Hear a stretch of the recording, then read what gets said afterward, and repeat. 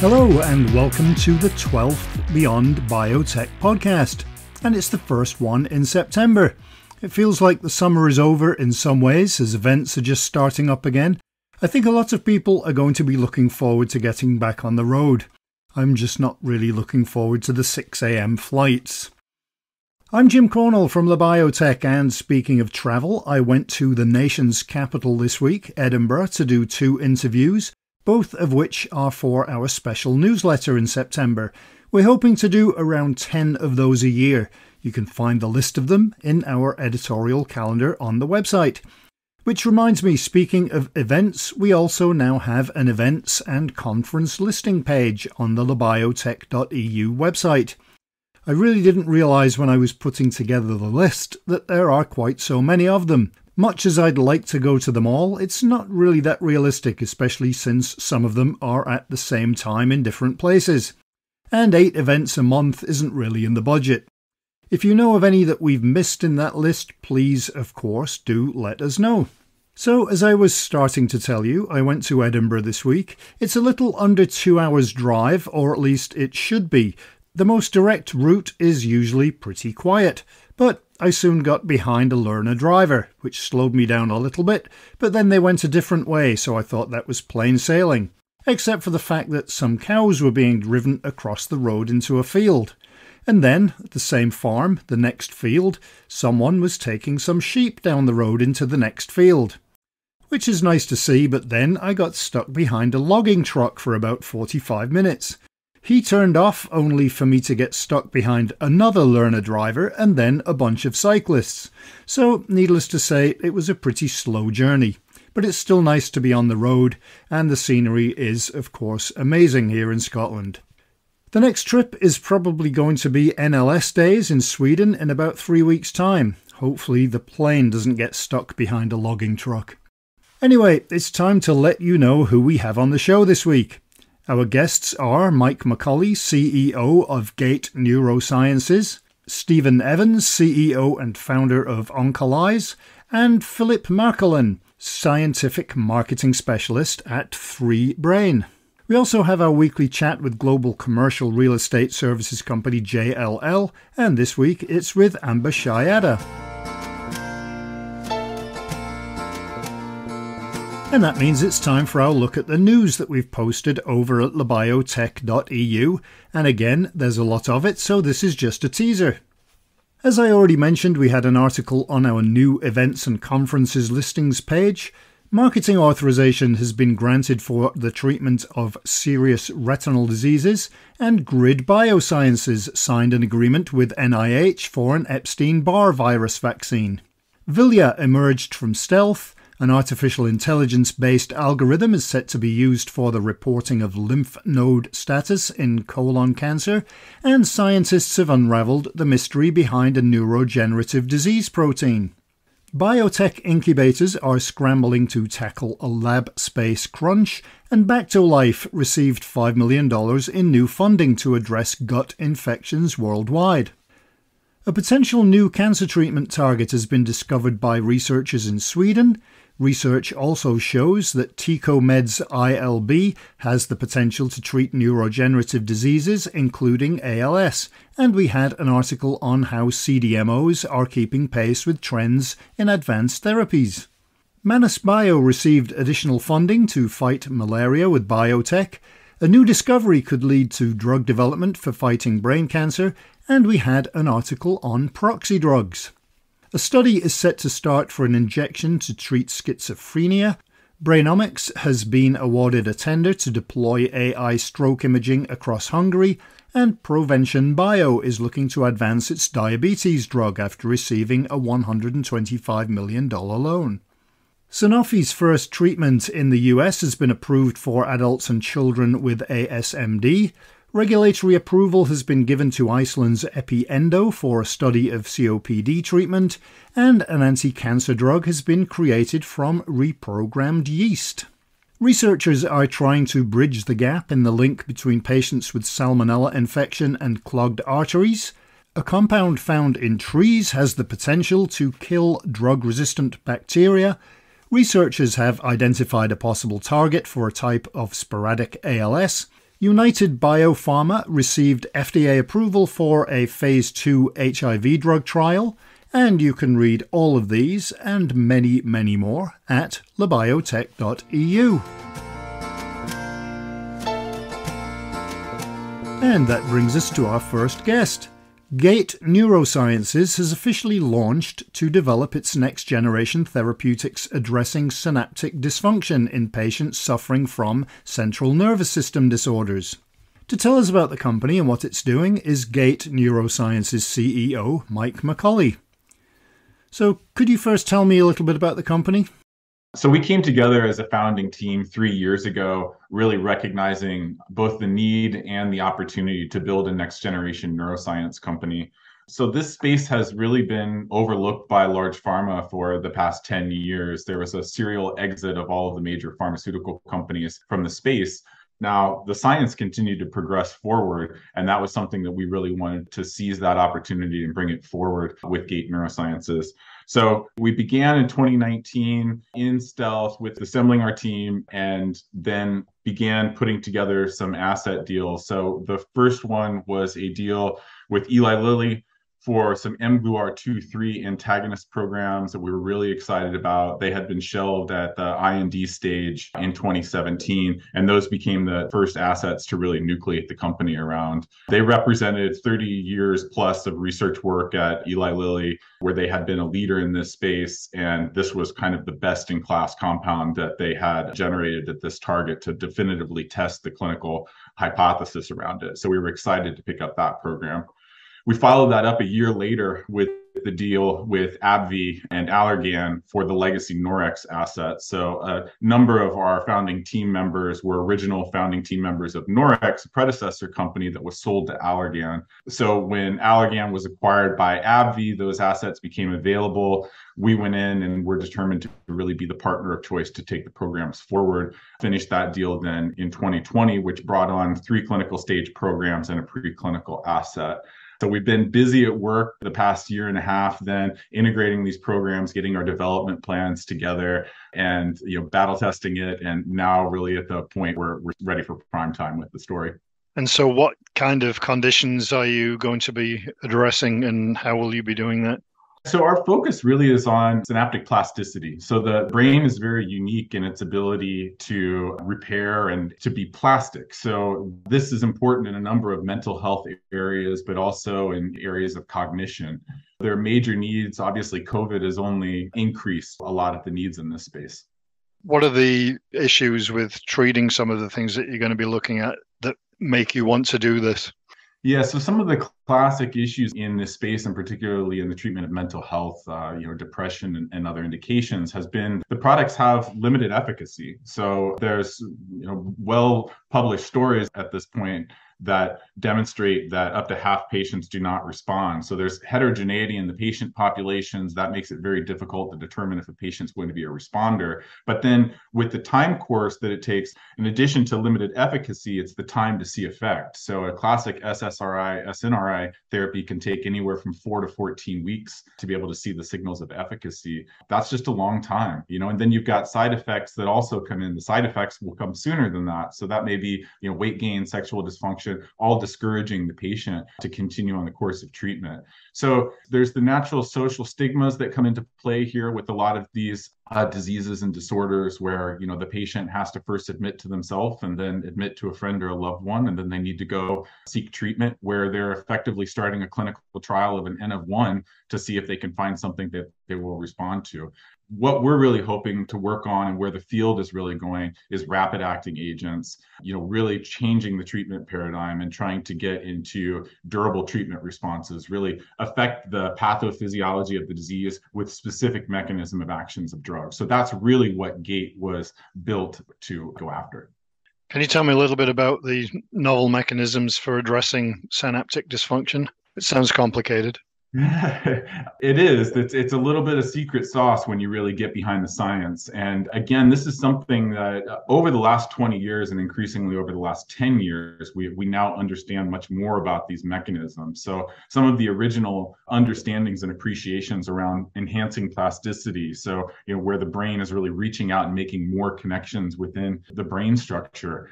that a lot of those are mediated by NMDA receptor. So it's been efforts to try to target that as a critical junction point and some other targets, but a lot of these are difficult to target without some sort of off-target effect. So really the history of Gate and before at Norex dates back to Joe Moskale's work at the NIH, where he was running probes to look for memory and learning. And he identified some initial targets that were later understood to be NMDA receptor, which made a lot of sense. And it was a positive modulator. So the real course of then understanding what this mechanism was, the first generation asset, Repastinel, and then the next generation molecules that all work in the same mechanism of action. But they uniquely are a downstream mechanism relative to some recently approved agents such as Axsome's product, but also Spravato and ketamine, which is all used. Those are all antagonists, NMDA receptor antagonist programs.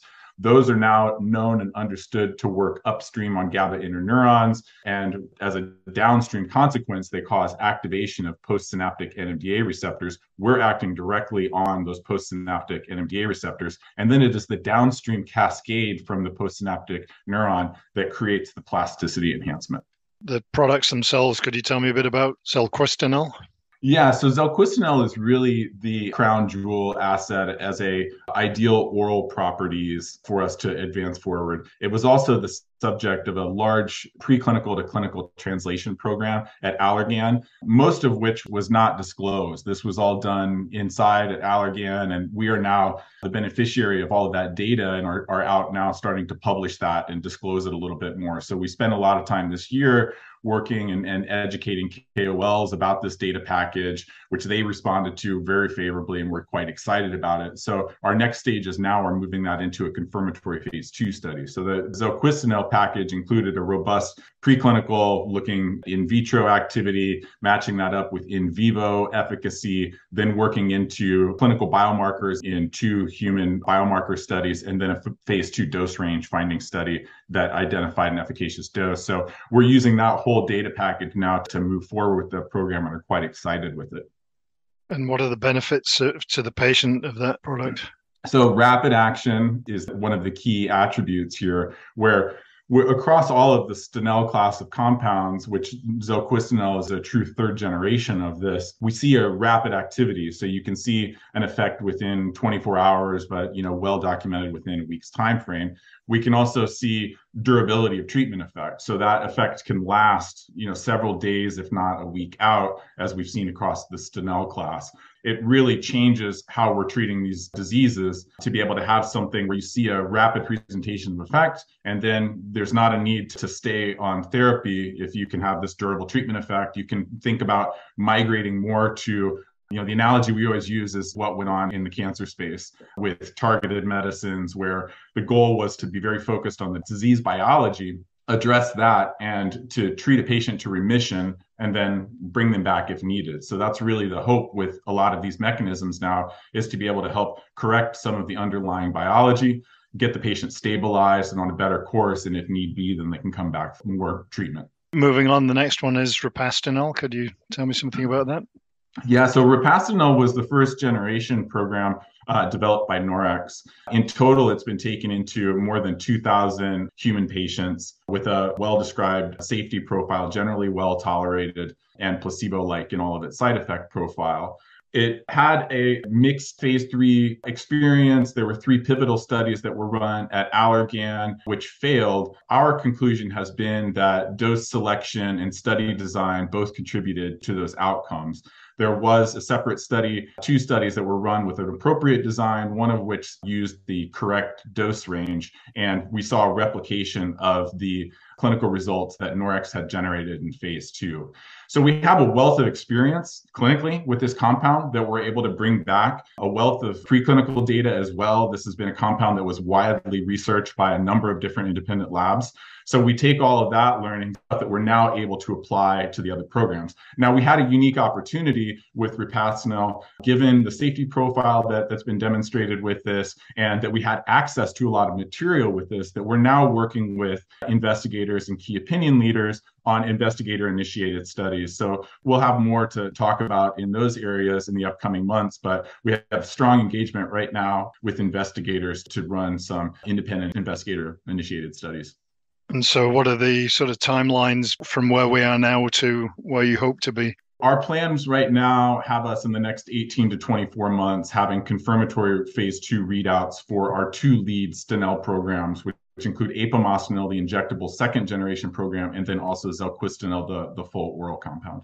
How soon will this be over with and you move on to something else? Well, in this space, we're working on other things too. We have a robust pipeline behind this in the preclinical space and maintain some other interests that we're going into. We have research focused right now with our lead collaborators, Joe Moskal and Jeff Bergdorf up at Northwestern University. And again, we're really broadening out our network in a true collaborative format within Gate. So our goal is to really continue to build the company out. We know that there's a need for more companies focused in the neuroscience space. So, both from a development research standpoint and then also commercially. So, we're excited to take on this challenge, have a highly motivated team. So we'll see what the future holds for us. We're really focused right now on the execution with our lead programs and then also advancing the preclinical programs behind them.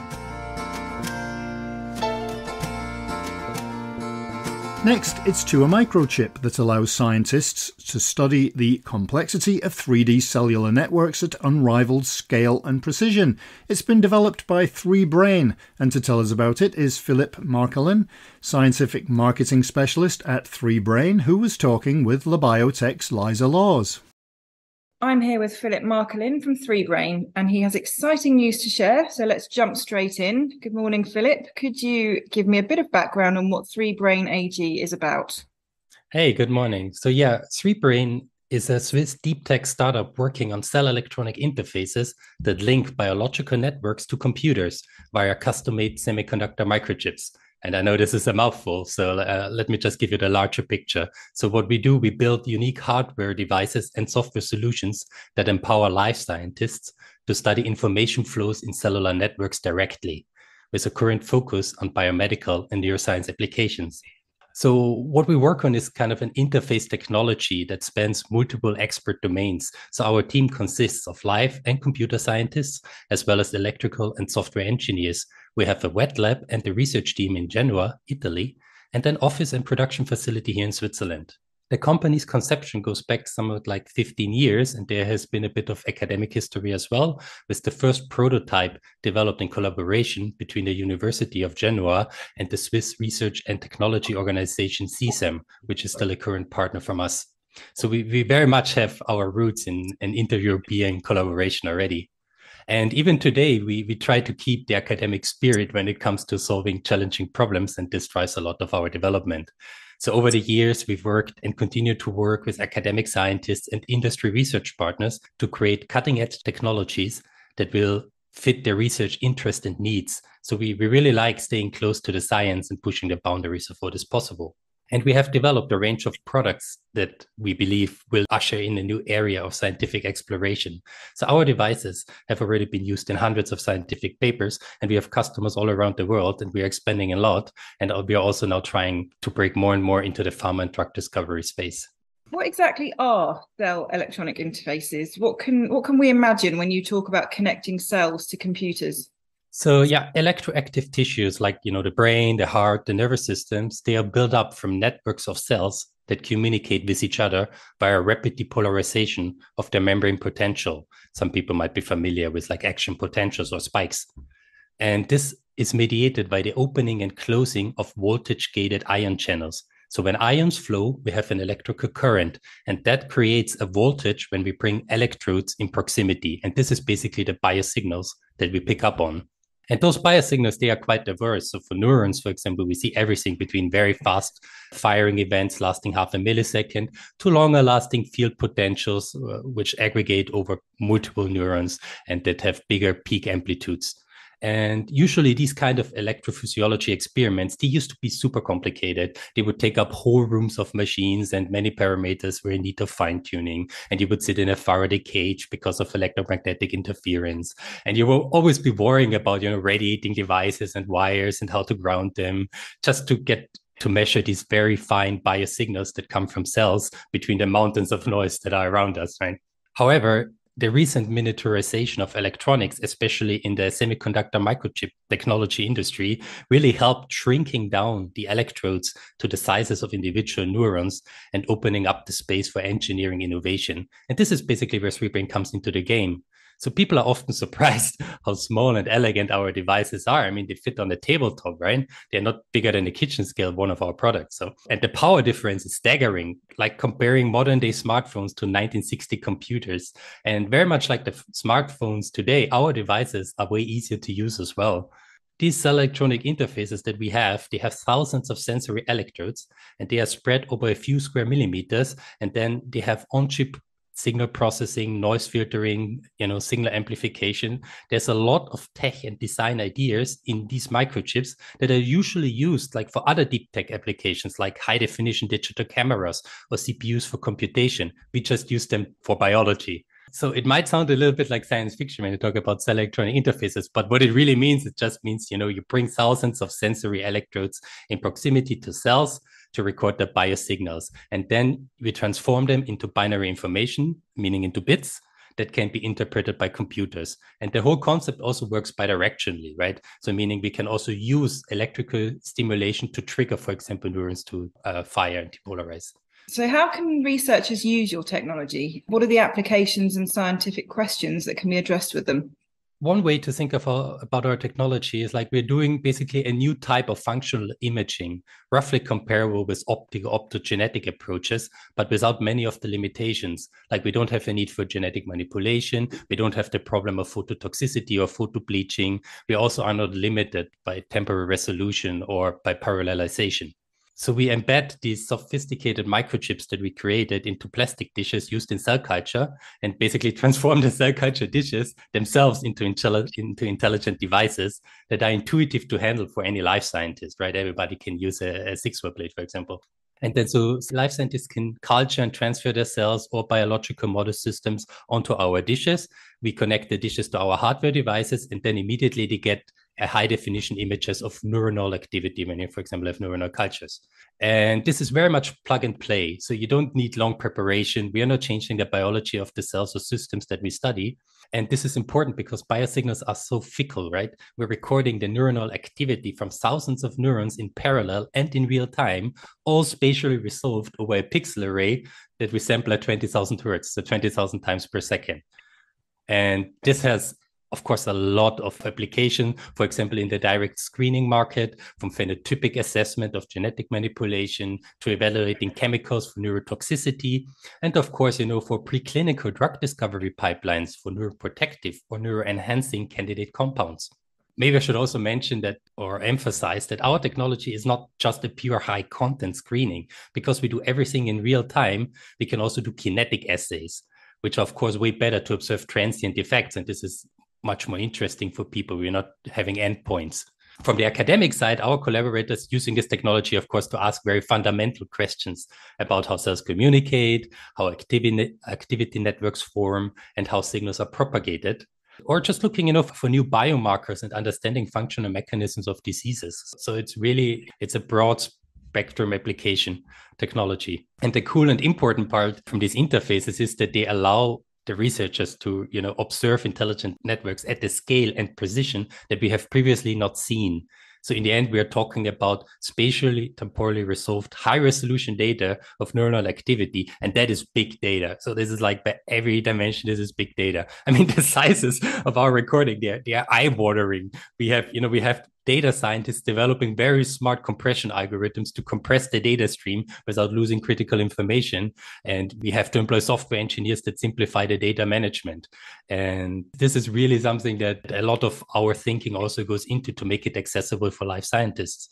And we also have dedicated machine learning scientists that build software solutions to kind of, handle stuff like, graph theoretic concepts like network topology, so that they can become standard phenotypic assessments that life scientists can use without the users constantly having to reinvent the wheel. But I mean, if we go into details on that, that probably would fill another podcast. So there's a lot on the software side going on as well. Sure. Just this month, you have released a new 3D microchip. Can you explain to us what is so special about it and the problems it addresses? Let me just maybe spend a few sentences on brain complexity to give a bit of a round picture. So the human brain is one of the most complex things in the known universe, right? And current methods that are studying it either look at the very large, like fMRI scans, or look at the very small, studying single neurons or a handful of neurons in culture. But what we are really missing is kind of the middle part. So where thousands of specialized cells act together and suddenly produce this emergent phenomena we associate with specialized brain functions. So neuroscientists call this sometimes the mesoscale. And at this scale, there's a complexity problem that keeps popping up again and again because neuronal tissues are one of these of the most transcriptomically diverse population of cells. They are embedded in this complex 3D cytoarchitecture and they form dynamically changing synaptic circuits. So it's just layer after layer after layer of complexity. And this makes the brain very difficult to study for neuroscience. As the audience might already know, recently scientists developed basically new 3D model organisms or model systems to handle the complexities of the system and hopefully to study them in vitro. For example, there are brain organoids, but there's also, organotypic tissue slices or multicellular 3D cultures. And these three model systems, they are super fascinating. Because, for example, you can do long-term studies of brain organoids, and they have shown that they develop really into kind of mini brains in a dish. And they develop specialized cell types, they reorganize their cytoarchitecture, and you see the sudden emergence of neuronal activity and functional networks, as well as other developmental milestones. So these are really super complex, interesting model systems. But because they are so complex as a model system themselves, researchers need new methods and devices to meet, accuracy, precision, sensitivity, specificity, and repeatability requirements to measure and analyze and evaluate physiological relevant endpoints in these systems. And this is a bit where we come in. On top of that, one other problem that the system have is that because they are 3D, it's very hard to reach inside to get, to where the interesting cells are. And this is true for all kinds of approaches, for microscopy-based approaches, and also for cell electronic interfaces. In our case, we have to bring the electrodes close to the cells we want to study. Just to give you a bit of a round picture, sorry if this is a bit too extensive, but if you just think about organoids, these are these round balls wrapped in extracellular matrix. And if you put them on a planar surface, you would just have connection to a very few cells that are on the surface of that ball, and you really don't see what's going on inside. And the same is true for ex vivo brain slices. These slices are like 200 micrometer thick, but when you cut them, you damage the outer cell layers. And so if you put them with the damaged layers on top of planar electrode arrays, you will barely get any signals. And this is basically where we thought, okay, there is a need to develop something new. And this is where Akura 3D kind of came into play, which is basically this world first kind of 3D microchip we have been developing for years. And finally, this month we can say, yeah, we can release it and talk about it. For Akura 3D, it's a semiconductor-based microchip that has, thousands of sensory goat electrodes, and they are mounted basically on thousands of these biopolymer-covered microneedles. Microneedles are kind of tiny pillars, and the electrodes are kind of on the tip. And they only have like the fraction of a diameter of the human hair, and they can bypass basically damaged or surface cell layers and penetrate really deep into these 3D model systems without disrupting the overall cytoarchitecture. So it really means we can retain full biological integrity, and we have data to show that you can pop organoids on and off without breaking them and can measure basically the activity inside. And then there are some other innovations, of course, as well, because, 3D system has other problems. They have very diffusion gradients. If you pop them on a planar surface, the cells at the bottom start to die, obviously. So also our chip, for example, we have added microfluidic channels to the chip, and this helps enormously to keep the motor systems viable and also helps for compound delivery because then the diffusion gradient from all sides is the same. And we already have shown that Akura 3D is vastly superior than flat technologies. Scientifically, it's also super exciting because scientists want to look deeper into these organoids, and there is just no comparable technology out there. And then we can really ask interesting questions, why, where, how does spontaneous activity emerge in these brain organoids, for example, or how do brainwaves start? And things like, does the cytoarchitecture actually shape the neuronal activity and network connectivity, or is it the other way around? And also when it comes to, patients, right? I mean, if you derive organoids from at-risk patients and then you culture them and compare them to healthy patients, do you see differences? These are all things that scientists would like to study, and the tools are very limited. And I think with the Acura 3D chip, we really have created something that will help scientists a lot to study these questions. Where will you go from here? Where will 3Brain go from here? Yeah, I mean, we are already working on new products, of course, and applications that we believe will empower researchers. I mean, that's our mission. And we also, we think we are going to fill an unmet need in the pharma space. And the next logical step for us, of course, is to bring the 3D chip also to our multi-well format so that we can use them for screening approaches more efficiently. And this is probably happen second quarter of next year. One of the biggest challenges we currently face is actually market awareness. So we have this amazing technology, we have cutting edge products, and many people have not heard about it, or they have not realized that they have a need for it. And so we really have to expand also our educational efforts. And so anybody who is listening right now, and wants to learn more, please reach out. I mean, we have neuroscientists ready to talk to you to explain our technology, because, it's not done in 5 minutes. Like here, we have to talk a bit forth, we have to show the data, and then everybody we show the data, they're like, wow, this is great. You have to start a conversation somewhere. Maybe one last thing, I think it's really cool to be part of this, right? It's not every day that a classic science fiction technology like a cell electronic interface becomes, a scientific reality. And I'm super happy that you invited us on this podcast to explain about the state of the art. I think this is great, and thank you very much.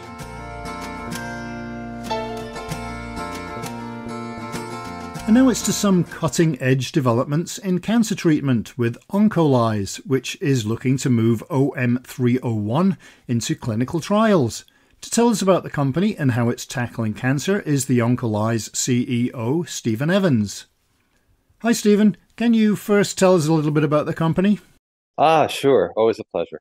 So Oncolyze was founded in 2011 by myself and several partners.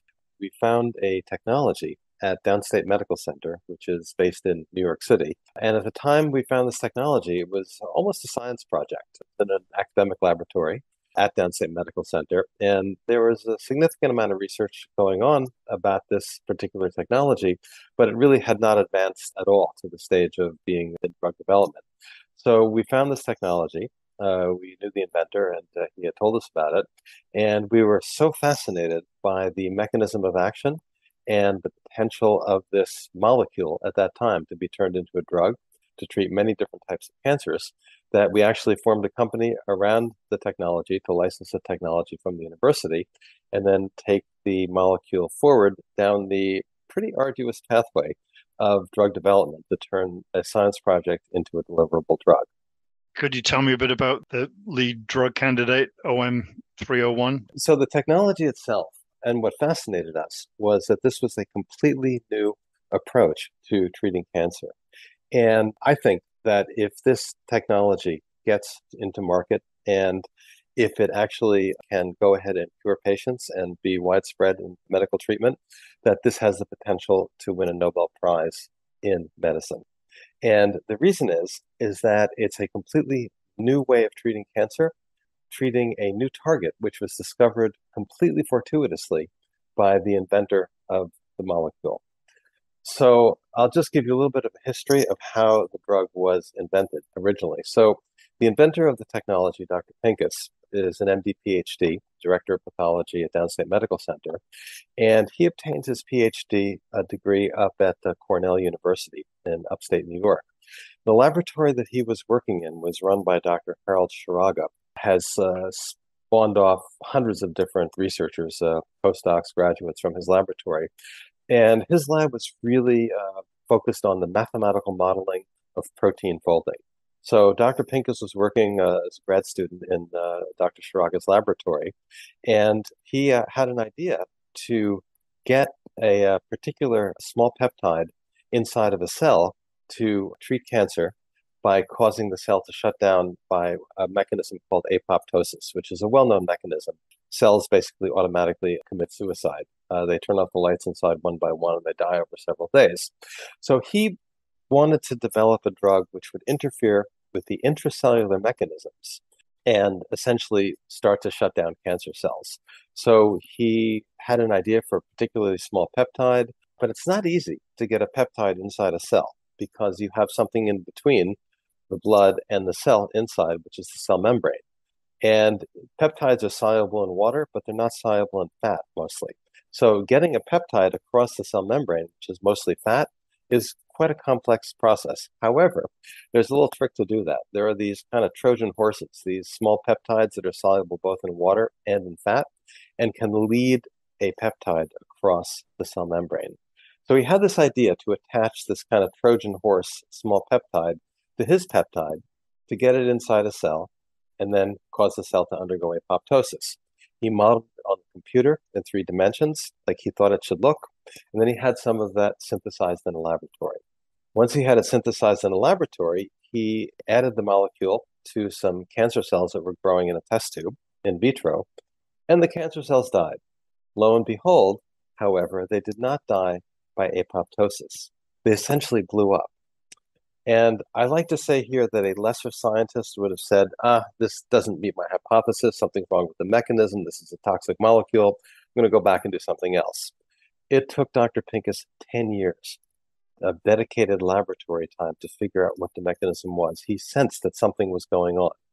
And what he discovered, and this is what I think is the Nobel Prize in medicine if this gets into clinical use, what he discovered is that his molecule was not going inside the cancer cells like he had thought it would and causing apoptosis. It turns out that the target of the molecule, which is present in high concentrations inside almost all cancer cells, was actually being expressed on the extracellular surface, on the outside membrane of these cancer cells. So his drug was not going inside the cancer cell. It was actually getting caught on the outside of the cancer cell. And once it got targeted and caught on the outside of the cancer cell, it was acting like an ice pick to stab holes in the cancer cell membrane. And once you stab holes in a cell membrane, any type of cell, the cell absorbs water from the outside, and then it pops like a balloon. It swells and bursts and explodes. So completely fortuitously, he discovered, and it took him this many years to discover this, he discovered a totally new phenomenon, is that this particular target of the drug, which has been well known and well studied inside cells, and people have tried to target it and drug that target for many years, unsuccessfully. The reason his drug was successful is it wasn't going inside the cell and causing apoptosis. It had a totally new mechanism, and nobody knew this target existed on the outside of cells. So that's what fascinated us when we came to Downstate and we saw the technology. We said, if we can turn this molecule into a deliverable drug, we have something potentially powerful here. And the reason that it's potentially so powerful is that it's very specific. It's targeted against a particular target which is not found on normal cells. However, it's found on the outside surface of almost all cancer cells. We've looked at over 25 different cancer cell types, both hematologic tumors like leukemia, like lymphoma, like myeloma. We've looked at solid tumors, breast, ovarian, pancreatic, sarcoma. This is a ubiquitous target. And being ubiquitous, obviously, if we can turn it into a drug and deliver it to patients, has the potential to treat multiple different types of cancers. And how does it get to the various sites? I mean, would if somebody had cancer in several parts of their body, would it be able to track down all of those parts? Theoretically, yes. This is a drug which will deliver intravenously for the moment. It may end up in pill form someday, but for the moment, the plan is to give it intravenously. And once you give any drug intravenously, I mean, think about it. Think about standard chemotherapy. Pretty much all cancers have a treatment by standard chemotherapy, which is an intravenous treatment. So once you give a drug or any substance intravenously, it distributes throughout the whole body, and then it can have an effect wherever the cancer is. So we plan to distribute, to give this drug intravenously.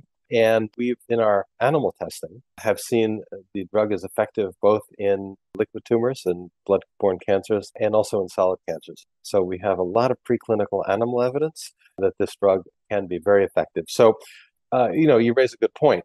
To have any kind of drug that works, you have to, have the drug have a target. So it has to be able to find the target. Then it has to be deliverable, and it has to get into the target, and then it has to have an effect on the target. So these are the 3 pillars of drug development, if you will. If you don't meet those 3 pillars, those 3 criteria, you're unlikely to have a successful drug. Our drug does all those things. You can get it into the target, into the tumor. It can be selectively attached, and it has an effect as well. Is it something that is just a one shot and you're done, or is it something that has to be repeated to make sure that you get it all? That's a great question. So initially, our plan, well, let me just step that back. We have a particular first cancer target in mind. And our first cancer target is acute myelogenous leukemia. It's a dreadful disease, no matter how you treat these patients, and there are lots of treatments out there. It recurs 75% of the time. The 5-year survival is only 25%, and there's a desperate need for new treatments. So for our first clinical trial, we are planning to administer the drug on a daily basis, probably for 30 days. We may adjust that downwards depending on how the patients tolerate it and what we see. But we think that a prolonged administration, especially if the drug is as non-toxic as we think it is the right way to go, because then we can, be more assured that every single cancer cell that's there will have been exposed to the drug and will be treated effectively by the drug. And this might be an equally ridiculous question in terms of, you say that the cancer cells basically explode. What happens to that material? That's actually not a ridiculous question at all. That's one of the most important questions that you could ask. And there are a couple of reasons that's an important question. So it turns out that indeed, if you destroy too many cancer cells at the same time, then the byproducts of the cancer cells that you've destroyed can glom up the system and can overwhelm the system. That's a well-known challenge in all cancer treatments. If you have a large tumor, if you have a high blood count of leukemia cells, you always want to make sure that you're going slowly. That's another reason that we'll go slowly in clinical trials. There are also protocols which every clinical trial and every patient who gets treated for any bulky tumor undergoes to prophylax against that. It's called tumor lysis syndrome. So this is a well-known phenomenon that you don't want to destroy too many tumor cells at the same time. So it's another reason to go slowly over a couple of weeks to a month. But actually, equally, if not more importantly, is that it turns out that the way you destroy a cancer cell is extremely important in terms of the body's own defensive mechanisms against cancer. So when you give regular chemotherapy, that usually shuts the cancer cells down by apoptosis. And we talked a little bit about that earlier. Apoptosis is a programmed cell death, essentially, where the cell sort of turns out the lights one by one inside and it reabsorbs itself. And that takes several days to do. When you destroy a cancer cell by apoptosis, the cell is absorbed by the body system and nothing really happens outside of the destruction of the cancer cell.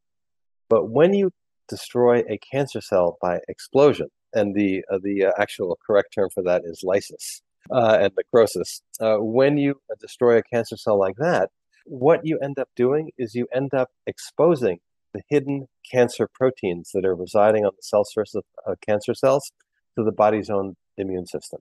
So what you expect to see in that type of situation, and this is a well-known phenomenon, is an personalized immune response directed directly against the cancer that you're destroying. And this is a very exciting potential. Anytime you kill a cancer cell by necrosis and lysis, I mean, think about it. Why doesn't our body defend us against cancer cells and fight them off? And why doesn't our immune system recognize them? The reason is that cancers are typically very clever and they cloak themselves. They hide themselves from the patient's own immune system. So if you've got a technique that can expose those cancer cells to the patient's own immune system, not only can you have an effect of your drug against the cancer cells, but you rev up the patient's own immune system against the cancer. So you get a 1-2 punch. And this is another thing that's really excited a lot of the folks who have looked at our drug. It is extremely exciting. You mentioned the fact that you're starting out with leukemia. Is this something that will improve that 5-year lifespan, or is it potentially something that will rid them of this completely? Well, as doctors, as physicians, as well as scientists, we always hope for a cure. That is absolutely the goal. One of the things that has excited our leukemia specialists who are on our advisory board and others who we've shown it to be really enthusiastic about this potential treatment, this drug, is that not only does it treat leukemia cells that are circulating in the blood, but it also treats the leukemia stem cells that are hiding in the bone marrow. And this is why this drug has a potential for a cure. If you can knock down all of the circulating leukemia cells that are circulating in the blood, and the leukemia comes back again. You can throw all the currently existing chemotherapy and targeted therapy, even bone marrow transplant, against leukemia in leukemia patients, and it usually comes back again. And why does leukemia reoccur? And by the way, this is the same for many cancers. Many cancers have these hidden stem cells. And if you knock off all of the, if you will, adult cancer cells, the stem cells bring the cancer back again. So any drug that can go after the cancer stem cells is kind of a holy grail of cancer treatment. And it turns out, and what we've seen in the research in our collaboration with City of Hope Hospital in California, is that our drug not only attacks the circulating cancer cells in the blood, but it also goes after those hidden stem cells that cause the recurrence of cancer in the bone marrow as well. So yes, we are absolutely hoping for a cure because of the effect, we can potentially actually get rid of the cancer, not just palliate it. And so where are you at in the hopefully short process? But sadly, they're usually long, but it's you would like it to be tomorrow, I guess. We'd like it to be yesterday, actually. Everything takes longer than you anticipate, of course. But we've had a great deal of enthusiasm. We have, if you will, a lot of the car built. We have our clinical sites picked out and ready to do our clinical trials. We have had a terrific interaction with the FDA. We had submitted to them our manufacturing and chemistry processes, and they came back basically with no questions on our pre-IND meeting. That's very important. It's very important to get off on the right foot with the FDA because the agency has a very long memory. And if you don't get off on the right foot right away, it doesn't bode well. So we had a terrific first interaction. And really importantly, we just received this year what's called orphan drug designation for our drug for the treatment of acute myelogenous leukemia. And that's really, really important because that gives market protection to the drug after it is marketed for 7 years. So it really gives us a good amount of time to get this drug out there and gives us good potential for a really good return on our investment in this product. And as far as looking into the future, hopefully all of this is extremely successful and that it becomes a regular treatment. Is it something that you can produce at scale that you'd be able to distribute globally? Because there's an awful lot of people sadly have cancer. Right, absolutely. So the first step, and we did pass our manufacturing through FDA with flying colors, and we can manufacture in bulk. We know that. And manufacturing in bulk is not particularly expensive either. Of course, manufacturing the small amounts that we need to manufacture for a clinical trial is much more expensive. But, once you get to mass production, that's fine. So the first step is to go through what's called the phase 1 clinical trial. That will be in patients who have relapsed leukemia, who have failed treatment. And we're anticipating that trial will probably start in a year and a half or so. We have some work that we have to do. FDA requires that you provide lots and lots of preclinical data showing safety prior to getting into a clinical trial. So we're in the process of working with various different companies that do this type of toxicity work to have a program that we can then submit to the FDA for what's called the IND number. That's the magic number, the investigational new drug number. That allows you to go forward with clinical trials. So our first clinical trial, we're anticipating somewhere between 20 and 30 patients to recruit with AML. And that should be a fairly rapid trial. You talked about delays and things always go slower than expected. But because we're treating a blood-borne cancer in our first clinical trial, we don't need a lot of fancy and expensive imaging like CAT scans and PET scans and such to follow the course of the patients. Basically, you take a blood test and see how the patients are doing. So we're anticipating that the trial will go, pretty rapidly for a cancer trial. We have 4 top clinical sites lined up in the trial, including City of Hope, MD Anderson, Sloan Kettering, Mayo Clinic. So we're working with the top hospitals. For leukemia, if the phase 1 clinical trial goes well and we have good clinical result and good safety profile, we would expand that trial. And the regulatory climate for approval of leukemia drugs is very favorable.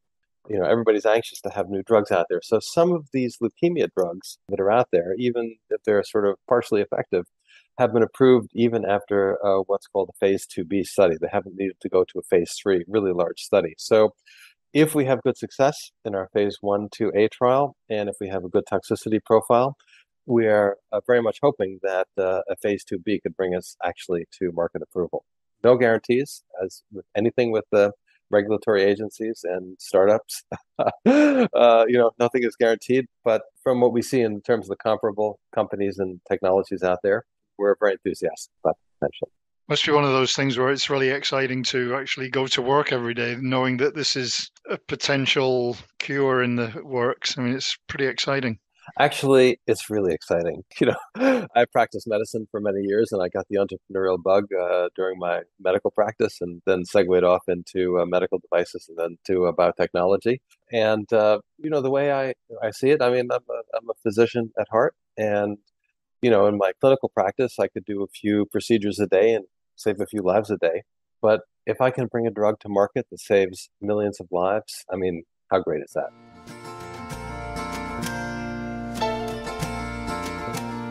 And now it's to our weekly spot with JLL. And this week it's Amber Schiada joining us to talk about a hot topic, and that's lab space.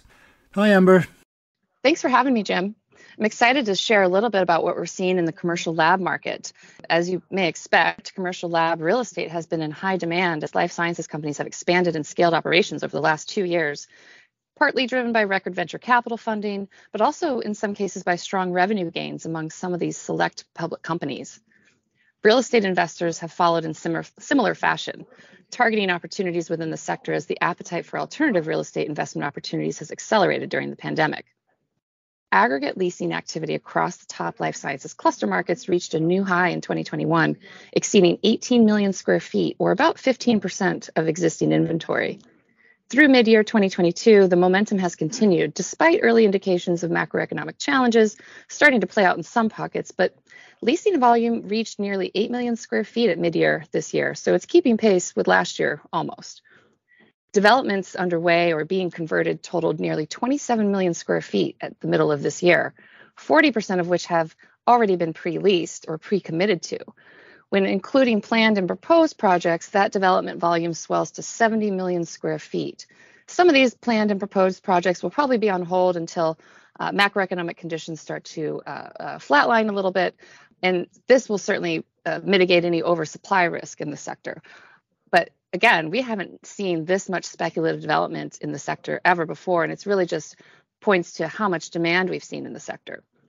Rapid tenant growth has really driven investors and developers to move quickly in order to capture this demand, because a lot of these companies really need to have that speed to market in order to continue their science and continue to grow. A majority of leasing activity in the last 2 years was driven by expansions and new leases, accounting for nearly 62% of leasing volume in the lab market. Some tenants may have oversubscribed a little bit on lab space and are starting to put some of this excess space in the sublease market. The recent activity is not all unexpected, because the scarcity of supply and a competitive environment last year drove some tenants to overcommit with intentions to release a little bit of that space to the sublease market for a short period of time, which is what we're starting to see now. But a lot of these companies have plans to reabsorb it as they continue to grow and expand. So this added space can offer some relief for growing tenants who are still facing a very tight and competitive, scarce lab market. The top life sciences clusters in aggregate recorded a lab vacancy rate of 5.6% at the middle of this year. And this is very tight. Market equilibrium is generally when vacancy is between 8 to 10%. So some of the sublease space coming online is really helping to alleviate that pressure and creating opportunity for tenants. New development, scarcity of product, and active tenant demand drove rents to all-time highs in these markets as well. The core life sciences clusters saw rents soar above the market average of $78 per square foot. So in Boston, East Cambridge, asking rents are about $125 per square foot at a triple net rate. And in UTC in San Diego, rents actually grew the highest in the last 2 years at 69% since 2019. So average rents there are about $88 per square foot. So the pace of rent growth has been pretty rapid, but it's anticipated to slow a little bit since there's a potential slowdown coming, but still will remain elevated and very strong overall, which again is another challenge for tenants who are looking to save on costs. The most mature market clusters are generating the greatest level of tenant demand and investment activity, but we've also seen a lot of expansion into emerging markets. A lot of institutions, universities, and local communities are trying to invest in the development of innovation communities. And so investing in infrastructure, talent pipelines, and incubator space in some cases is going to provide more opportunities for growing startups and more markets for them to choose from. And in the long run, this is great for local communities because the more markets that can capture the growth of this life sciences industry are really planting the seeds for future growth and innovation over the long run. Great. Thanks, Amber. Look forward to talking to somebody from the company again next week. Amber Schiada is the head of life sciences research in the Americas for JLL, a global commercial real estate services company shaping the future of real estate for a better world. Amber has more than 13 years of real estate experience, and she specializes in real estate economics, industry trends, and real estate forecasting.